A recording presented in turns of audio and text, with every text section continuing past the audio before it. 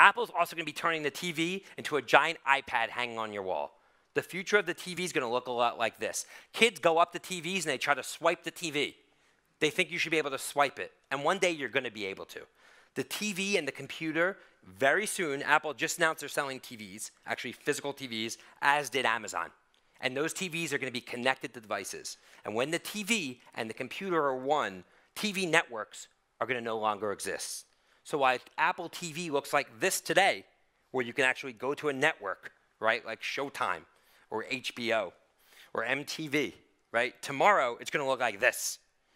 The networks are going to be people, because people actually have all the power right now. Celebrities have followers in the tens of millions. They are networks on their own. These people are getting the money because they have the eyeballs. TV networks don't anymore, and they're building it over platforms like YouTube.